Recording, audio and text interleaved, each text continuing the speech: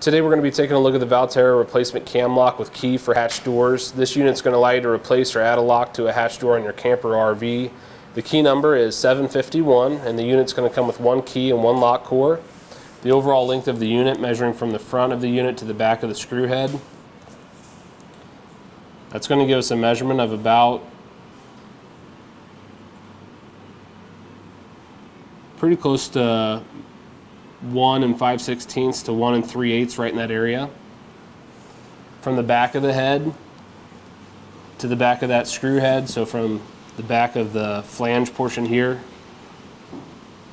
it's going to measure about 1 1/8, and then from the front of the unit to the back side of the lever, that portion right there, kind of that brass portion, that's also going to measure about 1 1/8 of an inch. Now on the cylinder, it's got a flat side on each side of the unit. So measuring flat side to flat side measures 5/8 of an inch. Threaded side to threaded side measured about 3/4 of an inch on this unit. I'm going to go ahead and disassemble the unit. We're going to take a measurement of just the cylinder. So that's going to be measuring from the back of the flange to the very back of the unit. It's going to give us a measurement of pretty close to 1 inch, maybe 15/16 of an inch, right in that area. Now on some of these replacement locks, the lever changes. So you can see the design here, but the overall length of that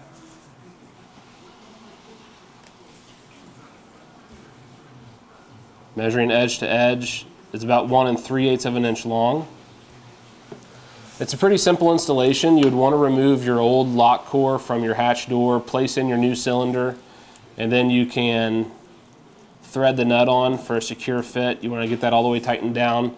That can be tightened using a 7/8 inch wrench.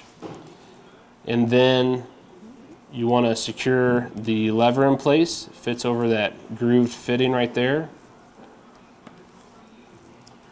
And then this small screw with that serrated washer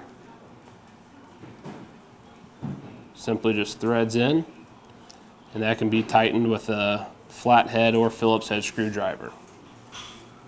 And then again, this is going to be key number 751. Fits in there and it just controls that lever. That's going to do it for today's look at the Valterra Replacement Cam Lock with key for hatch doors.